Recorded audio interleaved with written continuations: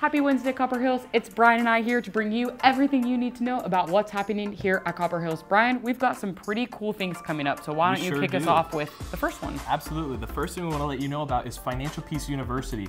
We had such an amazing response at our weekend service when we announced this. So many people were interested, and we are so excited for the change that's going to happen in everybody's lives that participate in Financial Peace University. Yeah. The first class starts a week from today, so this is the very last week to register. If it's been on your heart, do not miss this opportunity. You have a couple days left to register. Head to copperhills.org/events to register for that and find out all the information that you'll need, so don't miss that opportunity.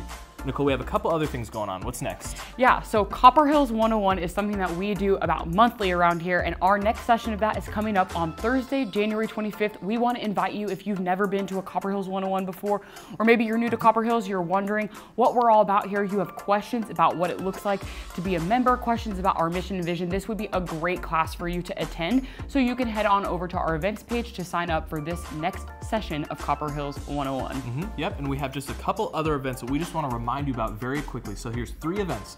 First of all, we have a worship night that's going to be coming up on February 9th. It's going to be an amazing night to gather and worship outside of our regular Sunday services. Yeah. So mark your calendars for that. Up next, we have a daddy-daughter dance happening on February 13th.